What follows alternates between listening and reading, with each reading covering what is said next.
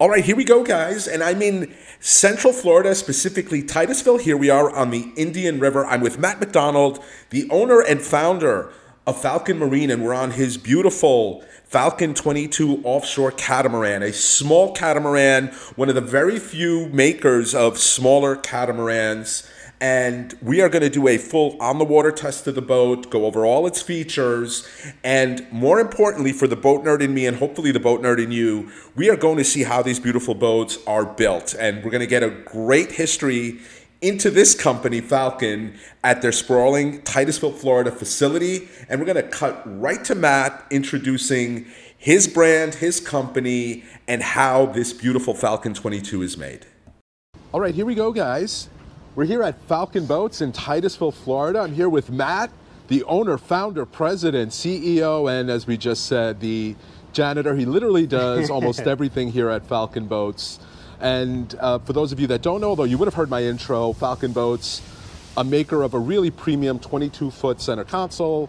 And really interesting story behind Falcon Boats. Relatively new to the boat industry, but certainly not new to the marine composite, fiberglass, whatever you want to call it, industry, 30 years. Matt, if you don't mind, share the history of the company with us. So yeah, my name is Matt McDonald. Like you said, I'm owner of Falcon Marine, and we're building currently a bay style 22 and an offshore style 22-foot center console catamarans, and working to grow that brand. We've been in the composites business since '93. I started as a product development company. So we designed composites, designed custom processes, and helped people who wanted to build items out of composites get started. Companies like Cushman Tractor, if they needed a new hood, they would come with a drawing. We would help them design that part. Design the process, build the tooling, develop the processes, and then turn that over to them, so forth. And at some point that segued into working with boat companies as well. Correct. So one of the we originally were in Omaha, Nebraska when we started. So not necessarily what you would think of as a large not the boating capital area. Of the world? However, Genmar was not too far away from us. Okay. And we ended up doing some projects with them to help them get their VEX system working at the time. So at one point we were building the equivalent of about 20 boats a day for them. Liner, decks, lids, all the pieces. Right. Even today, probably 50% of our business is still outside work for other boat builders, industrial companies, and so forth. So yeah, including you were mentioning a big government contract. I thought that was pretty cool. I mean, boating related, I guess you could say. Yeah, actually, it's a private company. Oh, okay. Building, it's the new mega yacht must-have toy, which is a personal submarine. That's insane. They're going down 3,000 feet, so they're pretty serious. Wow. Serious vessels. Wow. So we're building the ballast tanks and fairing pieces for submarines. We do a lot of communications and closures for different people. Yeah, and then at some point, I guess you were building all these boat parts. You were working with all the major players in the marine industry, and you decided. Exactly. We're doing parts for people. We were doing a lot of private label builds. So we were building complete boats for other people to whatever their specifications and things were. About 4 years ago, we said, hey, you know what? We can build a better boat. So why not? Let's try and brand our own. So we started basically from scratch, developing a brand and trying to get out into the public with something that I wanted to own. And right, and you mentioned you wanted to go catamaran. Correct. I'm a multi-hull aficionado, I guess you can say. We built our own line of racing sailboats that were catamarans that I designed and built. So we did that for a number of years. So I was really liking catamarans as far as what they could offer in a boat. So it made sense for us as we were looking to do our own thing, to try and get into the multi-hull world, going that way into the power industry. And you were looking, you and I were talking about this earlier, you found a mold, basically, of a proven design. Why don't you tell us a little bit about that? Yeah, so we started researching what we wanted to build out there. Like I said, I wanted to build a boat that, you know, I would want to own. And I wanted to be a multi-hull. And after doing a little bit of research, we found that the old Corsair 2200 foiling cat molds were available, developed by Morelli and Melvin. So we talked with them quite a bit about, you know, what the boat was, what it could be, what we could do with it, so forth. We ended up getting the molds, basically redoing a lot of the layout, the deck, console, and put it together for what's now the Falcon 22. Right. So 3 years, how many boats? So right now we're still in a ramp-up process. So, you know, we're looking to do about a boat a week kind of thing. So it's, you know, it's small, but we are a semi-custom build. So we're building every boat on the floor has got the customer's name on it. The guys know who they're building for.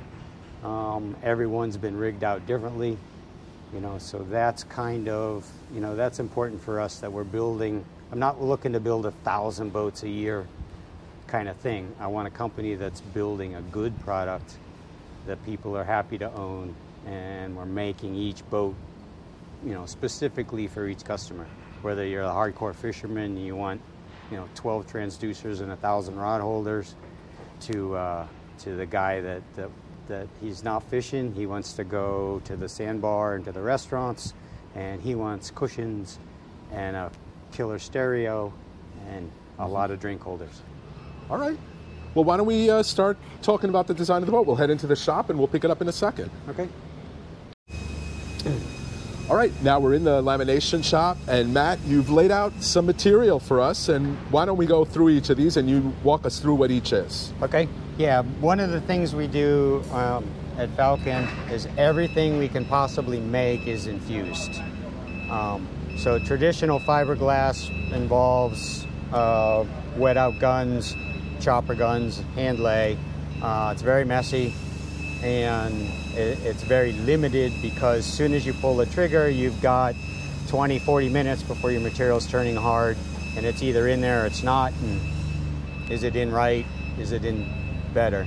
So what we really did as a product development company was to try and come up with processes that optimize what you could do with fiberglass. Awesome. So a traditional fiberglass and old style boats are chop strand mat. Whether it's sprayed with a chop gun or whether it's in mat form, it's short fibers that are basically just randomly placed. The strength of your material is a function of how long the fibers are and if they're aligned with where your forces are going. So this is awesome. It makes a product quick and as easy. In order to get better strength and better properties out of your materials, what they ended up doing originally, they used woven cloth, like a rough t-shirt material. The problem with that is as you load up the material, those fibers are up and over each other. As you straighten them out, they'll micro crack in the resin. And so while it's probably twice as strong as chop strand mat, it's still not as strong as it could be. So what people are using in the boating industry now are materials that are quilted together. So if you look, all of the fibers on this side of the material are running this direction. Mm-hmm. The fibers on the inside are running the opposite direction. What that does is it gives me long fibers that are down flat, and I can orient this material so that it fits the way I'm loading my boat. Because nothing on a hull ever is in the same loading Right. conditions. So being generic doesn't help you. It just adds weight. So pretty much, whether you're open molding, whether you're infusing, everybody's using this material. The difference on what we're trying to do in our builds is optimize which materials we use. As opposed to saying, okay, I'm throwing in 10 layers of this, I'm putting in some of this, which is basically the same idea, but the fibers run at 45 degrees as opposed to 90 degrees. Now I can roll out sheets of this material. I've got all the fibers located exactly where I want them for the strength I get. So I can keep my weight down. I can make sure that I've got a stronger product for the same amount of material. So the next thing you kind of move into, and it's a problem with fiberglass in general, is that while it's very strong and to be light, you have to be thin. Now if I make a very thin panel, it's flexible. So the design constraint in fiberglass is almost always how it bends, how stiff the panel is. So what people do in composites is actually try and make it thicker. I can do that by more layers. I can do that by adding core-like materials that thicken up my product without really adding a lot of weight. So that's where you'll see cored hull sides, definitely cored decks, things like that. So this, for example, is an infusible core material. For the guys that know lamination, that's kind of like a core mat, but I can put this under vacuum and it doesn't crush. Right. This adds some thickness to some of the laminate where I may need it just a little bit thicker, but I don't want to add a lot of weight. This is a Trevera material. We use this in a lot of places to design our flow for the infusion process, but we'll also use it where I've got a lot of things being screwed into the material. It's a polyester fabric, almost like a lining in your jacket. But what it does when it's wet out is it provides great screw retention. So now I can run screws into my part and not have them be ripping out of the boat. Right. Same thing when we get into the different core materials. This is kind of an example of some of the things that are going into every single boat and how we try and optimize what we've got going into it. This is a traditional PVC foam core. You'll find this in pretty much every boat. It's got great properties for hull sides, decks, places where you're walking, stuff like that. This is also a PVC core. It's more of a board. We use this where we're attaching pumps, more things that have screws in them, but backing plates for some of the lighter load pieces. This is another it's a different core like the PVC. It's a PET, so it's got different properties. So we kind of mix and match so that we provide the best properties for what I'm doing. One's better in compression, one's better in shear. So I want to make sure that I'm using the right one in the right place. I don't have to go thicker, I don't have to go a higher density, I can just change out the different properties. This is Is that the deck? Yeah, this is a Coosa material that you'll find what is commonly used in the marine industry now as a replacement for plywood in the transoms. Right. So it's a transom material. We also use this for backing plates on cleats, high load stuff like that. Now, is it common for marine builders to have this many different types of material, or do some builders, get away with less than this? Like I said, most of the builders that we've worked with, and it's not everybody, but a lot of them have basically standardized and tried to simplify what they're doing. Right. So they're using this and, a little bit of that, and that's it. Right. So okay. It's, So there's a lot more thought and effort that goes into using all this different material. Right. And if they got a structural problem someplace down the road, it's like, well, just put another layer of that there and away we go.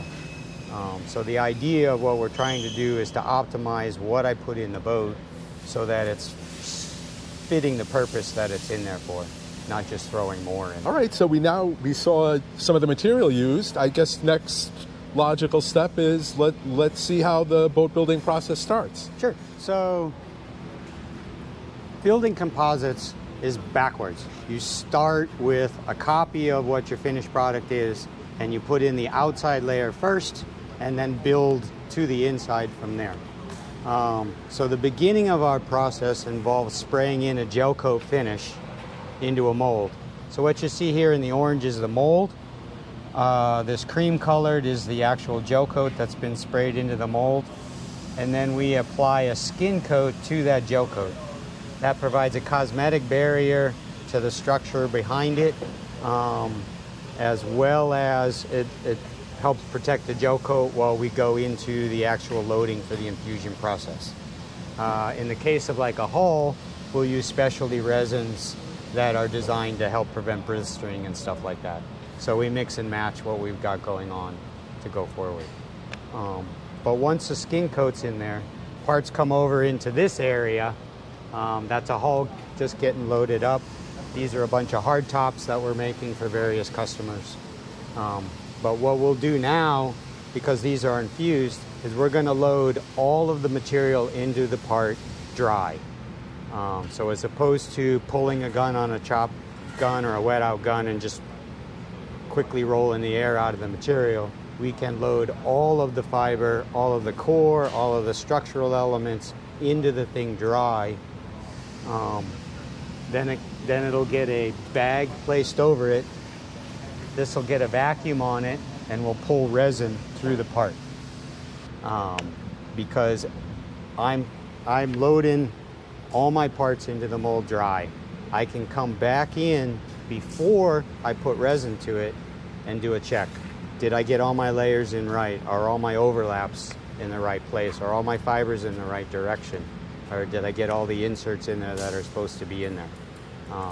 All of that is QC'd before I put resin in it and before it turns hard. So to me, that's the biggest advantage of it. The other is a consistency in the parts. Right. Okay. I've got a part, every hull is going to weigh within a few pounds of each other, as opposed to, 500 pounds of each other, depending on, how anxious the guy was that day. Mm-hmm. It's less environmentally an issue. You spray on a cold day, resin's thicker, Right. Okay. So it ends up giving us a lot more control to the part, especially if I've got cored parts, because it's already under vacuum. All my core is pushed down. I'm not going to have any air voids behind my core. I got a consistent wet out all the way through. I don't have air voids in the part, so it makes a much more consistent quality part all the way through the process. Cool. All right. Do we want to? So, yeah. All right, Matt. So we came up here now, and we're actually looking at, I guess, the mold, right? Yep. So this is a mold for the F-22 hull. This has got all of its material loaded in it, and they're just putting in the feed lines for the resin infusion process.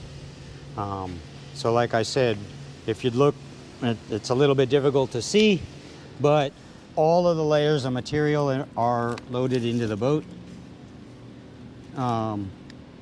Gel coat, skin coat, multiple layers of material. This red material is actually an assist for flow. So it'll peel out of the part after it's done. So that won't be part of the final boat? This will not be part of the final boat, but it's part of how the piece gets made. And it kind of depends on what we're shooting over. We have to do that because we've got Coosa, an 1.5 Coosa core on our full transom.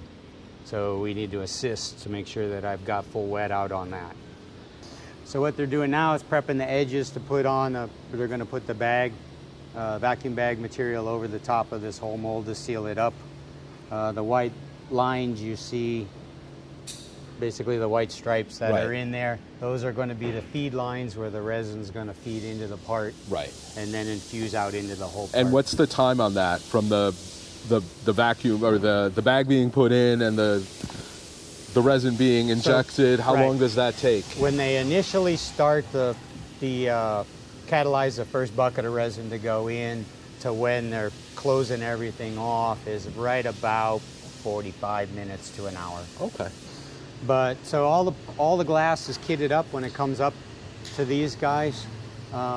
They've got a build book and then install it basically to the print. We come in and QC it, and then they'll do this, bag it up and shoot it.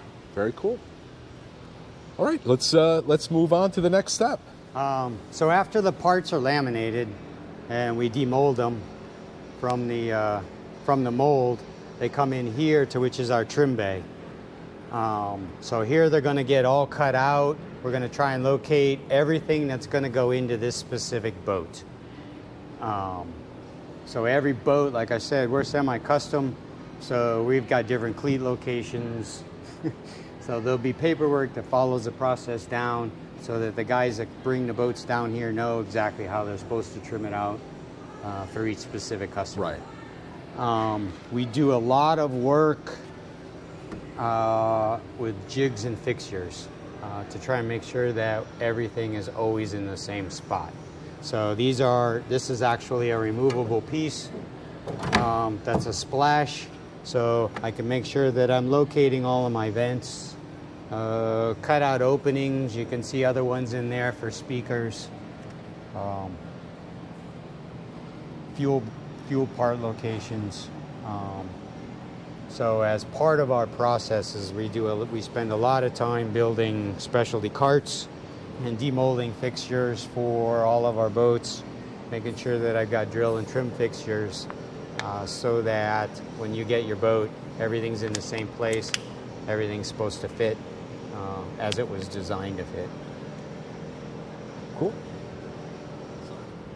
All right, Matt, we're in a different building now. Why don't you take us through where we are? Okay, so once all of the lamination's done, parts are trimmed, ready to go, they come down to our assembly building. So here's where we're going to take all the fiberglass, turn it into a boat. So this happens to be a hull that just came down, and they're pre-rigging it before final assembly, before we put the deck on there. So here's where we're going to put in all the through hull fittings. We're going to mount all the pumps, fuel tanks, run wiring harnesses, everything that needs to be done to turn the fiberglass shell into a working boat. Right. So all of that's done. We do the same thing to the decks, which is one over here.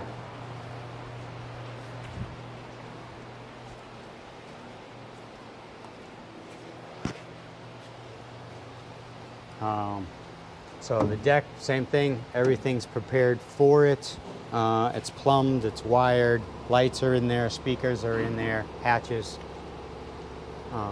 all before it gets put together.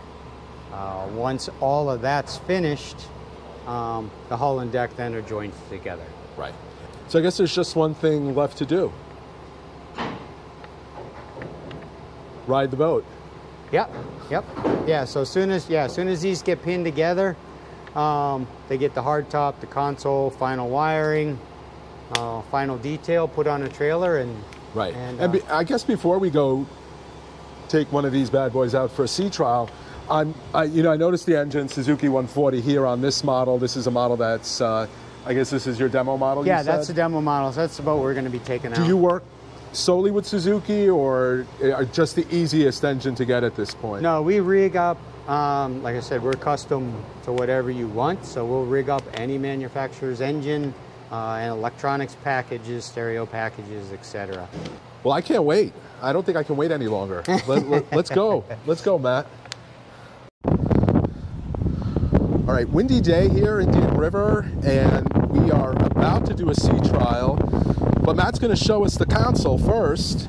Yep. So we got a forward entry console here, Matt. Go ahead. Correct. We got a forward entry console, and like I mentioned in the shop, one of the things we spent a lot of time working on was maintenance, accessibility issues, things like that. Wow, look how clean that is. So when this is open, this box, it contains all of the battery systems for the boat. So I've got all of my my main battery switch. Wow. Nicely rigged too. Yep, batteries, all of the systems are in here. So I've got an easy way to get to it. It's clean, it's separated from the rain stuff. So you put a porta potty in here, you put stuff in here, you're not messing with your batteries, you're not ripping wires off, right? Anything like that. Very nice. And you know, little extra storage too if you want to throw stuff in here if you're going out for the day. Correct. Awesome.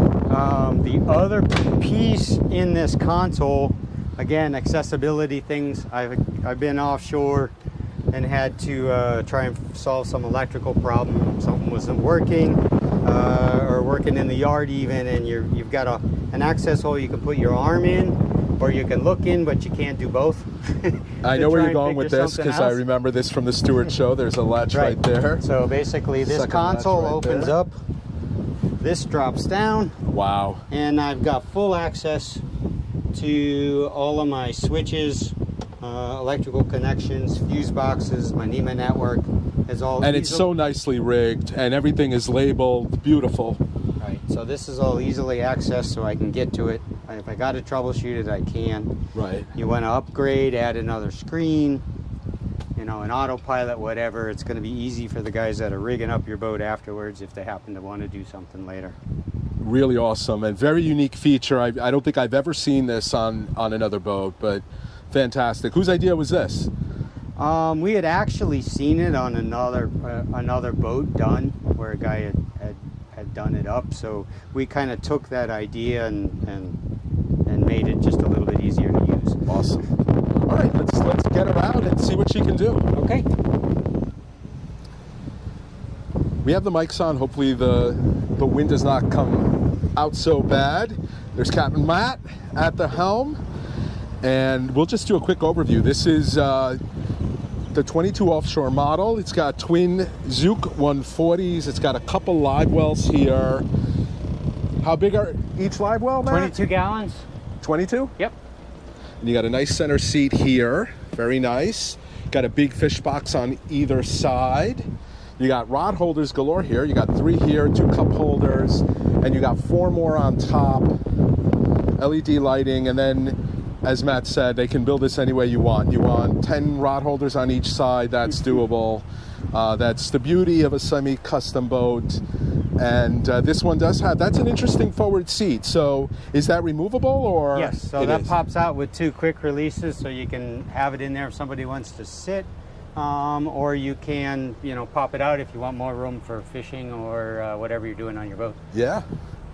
Yeah, we got the nice bolster seats here too. Flip down in case you want to sit. And Matt, we were talking about the price of this boat as rigged, and you do get a lot of room back here. The way you have this designed, this, even though it's a 22, this feels like it has more room than certainly most other 22-foot boats, but yep, even a 23 or a 24, correct. This is really roomy. Right, when we started to build this boat, we spent a lot of time trying to figure out how we could maximize the space on this boat. You know, granted, everybody's, you know, says, oh, it's a 22, I need a bigger boat. But we've got more deck area than most 24s, and certainly any of the 22s that are out on the market right now. Right.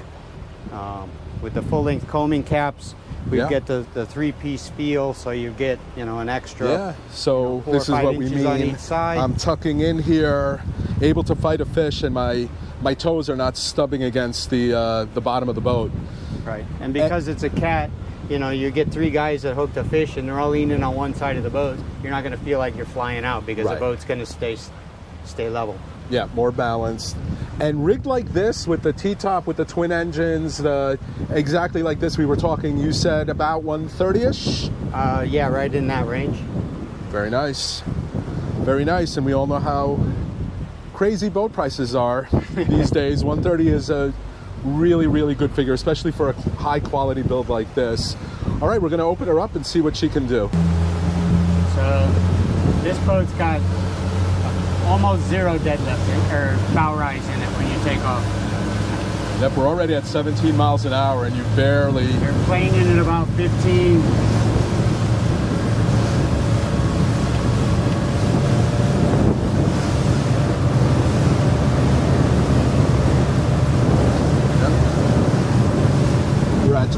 right now, 22 and a half. And it's windy. I mean, you can see it's whitecaps in here. It never shows up well on video, but... Right, it never looks as bad as it is when we get out of the side view. And as great as the GoPro is, one of the things it absolutely never shows well are the wave heights. Now, this is a very tight bait shop. We're in Indian River, 1 to 2 feet. You see the whitecaps, and this boat just ate it up. No pounding, no slamming. The proverbial phrase, I could have drank a cup of coffee, I promise you that was true here. What about sneeze? That's a term you hear a lot with cats. Correct. The thing that this front end does for us is it prevents pitching in big following seas, and it doesn't sneeze. So you can ride it in anything. One of our customers over in St. Pete last week was talking about he went out. He said he shouldn't have probably gone out because he was in 7+ footers. And he said he never felt once like the boat was going to stuff, and he didn't have any water coming over the front. That's so awesome. It's a very, this whole shape is a very dry ride.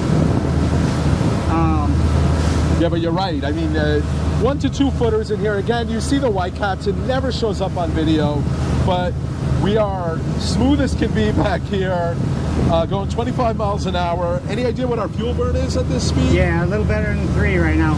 3 miles a gallon. 3 miles a gallon. And how big is the tank? So they're 250, 112 gallons total.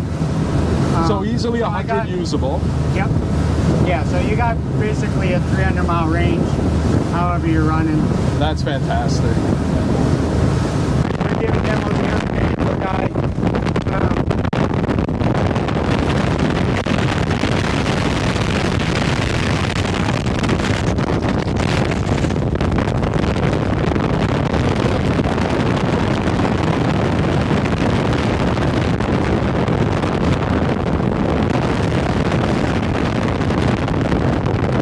And yeah, I'm going to sound like a broken record, but the video does not do justice to the seas we were in, and super impressed with this boat, how it performs, the fuel efficiency, the ride. And I can't say enough good things about Matt and the team at Falcon. I got to meet his wife, Gina, very family-oriented business. Linda, too, she helped us coordinate all this. Just a great group of people, great company. And if you're in the market for a smaller boat like this that has offshore capability, that can get you inshore if you want to fish the mangroves or the bays, I would put this high on my list. Just a fantastic boat. And I'll include the contact details to Falcon in the video description if you want to get in touch with them. Really want to thank Matt and the team again for all the hospitality. I spent quite a few hours with them. They were so gracious with their time. Hope you enjoyed this video. I know it's a little denser than what you're used to with my videos, but if you did like this video, I'd really appreciate a like. And if you're not already a subscriber and you like content like this, please consider subscribing.